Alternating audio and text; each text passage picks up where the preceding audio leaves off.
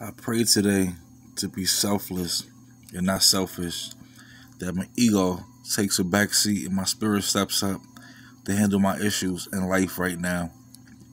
Please first cleanse me of my sinful ways and rid me of any impure thoughts or ways I've learned on earth. Talk to my spirit, God, and forgive me for the acts of my flesh.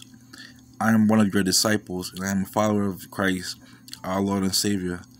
At these times that are very parallel to those times as written in the Bible, book of Revelations, I pray that you come to us, Father, stopping all of the chaos and confusion, the negative emotions.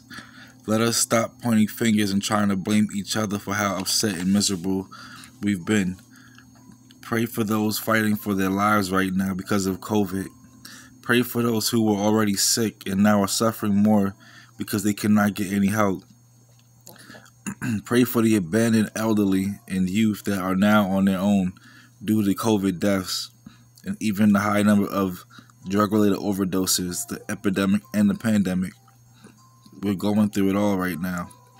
Those who lost their lives because of the injustice, being singled out because they are not of the elite. Pray that we are all equaled and given fair opportunities. Pray that our skin color stop being a crime.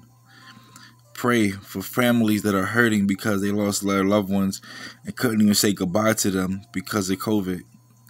Pray for us who are struggling financially, barely being able to keep food on our tables, those who have tax issues and other bills and debts that they cannot pay right now.